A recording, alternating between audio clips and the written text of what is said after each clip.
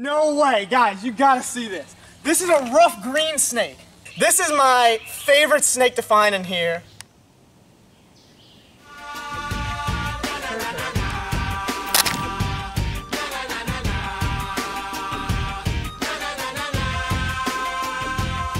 Alright guys, so what we're out here doing today is we're walking this edge looking for snakes. But we're not alone today. We actually got two guys, Eli and Luke. We met through the videos basically, and I told them that if they were ever in Louisiana, I'd help them catch some snakes. So they're over there. I think they're filming something on the bridge with a broadhead skink, so that's pretty cool. And I'll probably be in their video. I'm gonna leave their video in the description and probably in the comment section for you guys to go check out after this video. But I really want to find something new for you guys today. So either a new lizard or a new snake, something new that we haven't filmed for you guys before. But other than that, they're gonna get to film a bunch of stuff today, hopefully. And yeah, hopefully we can find something new too. Let's go. Check this out. Whoop, he's a swiggly. He's a swiggly, come here. It's a little brown snake. I don't know what kind of snake this is actually. Some kind of little brown ground or earth snake. Looking at it, I would guess either it's a smooth earth snake or a flathead snake. Maybe some kind of little ground snake I've never heard of. It's got a little stripe down its back. But whatever this snake is, I've never found it before. I'll probably do some research when I get back and figure out what one of those three it is.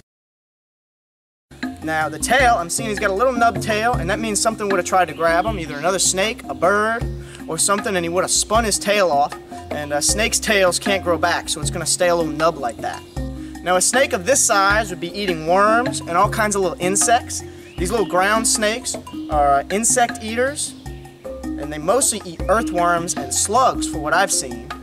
Cute little guy, completely docile, non-venomous, bright little belly, and just a brownish color, and a cute little face. He's got a little flattish head, but it doesn't look like a flathead snake. Alright, I'm gonna go ahead and put him down. Here you go, little buddy. Whoop.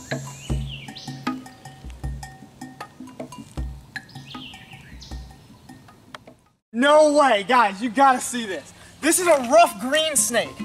I have not found one of these guys in 2 years. The last time I saw one of these was literally our first video. And I was actually just talking about this guy. Y'all come in real quick. We just spotted this guy. We're out here filming with them. This is Eli and Luke, and they just helped me find this snake because I was bringing them out here to catch some snakes, and there was no way we would have found this thing. This is my favorite snake to find in here ever. This is exciting, I'm gonna tell you. Oh, he's trying to bite me. He's trying to bite me. Earlier, his tongue was actually out. They'll actually use it to camouflage, and they'll sway with the leaves in the wind. Yo, why are you trying to steal my moment, man? Bro, and it's really interesting because it looks like a No, don't be doing this to me. Dude, that is insane. Rough green snake. That is very special. I rarely find these guys. Let's see, this would be the 4th one I've ever found. I really do not find a lot of these guys, and the last time I found one of these guys was our first video. But now we can get a full video on these guys. And this is actually our lifer. This is really? Incredible. This is our first rough green? Yeah, this is our first rough green. No kidding. Now, rough green snakes are mostly insectivorous, meaning they'll eat all kinds of little bugs, but they'll sometimes eat a small lizard or a skink. One of the reasons I never find these guys, they're actually a lot of them. They're actually a common snake, however, they're impossible to spot. The only way you'd spot them is on this concrete. That's the only places I've ever found them. They're all up in these trees, I'm sure they're probably watching us right now, but we just can't spot them. Now these snakes are super camouflaged, and one thing that's really cool is when the wind blows out here, they'll actually sway with the wind. And that's something they'll do as they get closer to insects and lizards as they're trying to hunt. They're a super camouflaged snake. I almost never find these guys. And they're the friendliest snake around. They look like some kind of tropical snake from like South America or something. They're just a really special snake. Now these guys normally max out at about 3.5 feet, but the males do normally stay a little bit smaller, and I would guess that this is a male.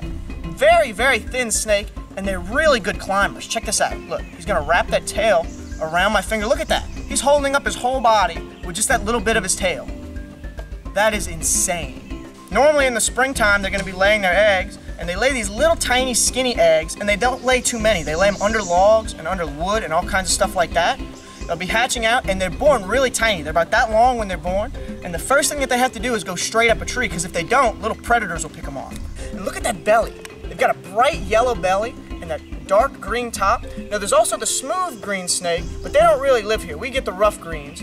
He's got one little parasite on him, so he's really, really healthy. He's tongue flicking a lot. They're a completely non-venomous snake, and they're very, very relaxed. very special snake to find out here.